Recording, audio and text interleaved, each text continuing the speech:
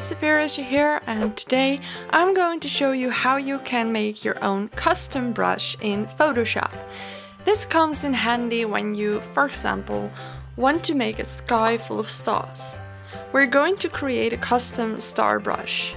We start with creating a new canvas. I usually pick the size 500 by 500 pixels with a transparent background and click on OK. Now you can pick a hard round brush and place random dots on your canvas. Don't make too many, just a couple. After that, go to Edit, Define Brush Preset and name it Stars. Take the brush and create some sort of background and give it a try. As you can see, it's not quite like how we want our stars. I will show you how to fix this. Go to Brush or Window and then Brush, and where you're going to play with these settings. Click on the Shape Dynamics and play with Size Jitter and Angle Jitter. You can use the numbers I'm using right now, but it's really up to you how you like your stars. And next up we go to Scattering, and this will scatter our brush. Be sure to have both axes ticked on, and the count I keep at 1 because we don't want a cluster of stars. Go to the new layer icon and create your final brush. Give it a name and you're good to go. So now that we have our brush, I will use it to create a simple galaxy. And note that I only use the normal brushes from Photoshop, so not ones I've downloaded and made myself. So everyone can try this out. I use round soft brushes to create the galaxy mixed with a crayon-like brush.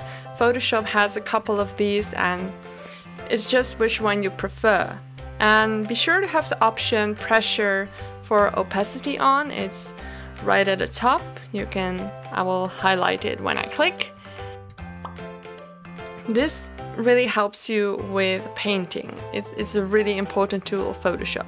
So either way, I just start out making some sort of galaxy using the round brush and the crayon brushes, and I play around with bright colors, and galaxies are really colorful, so you can be as creative as you like. I mostly pick a very light blue, a mint color green, and yellow, and some sort of magenta color.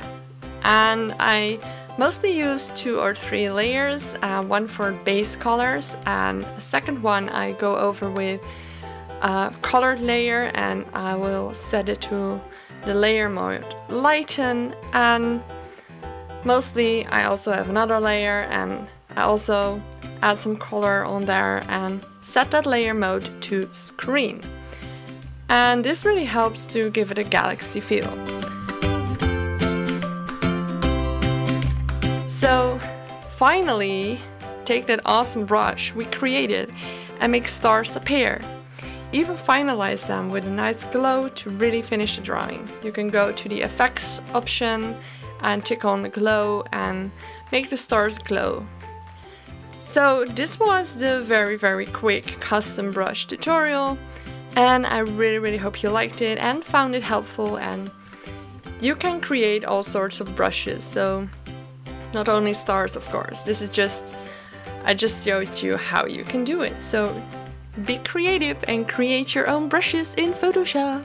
Okay, thank you for watching and see you soon. Bye bye!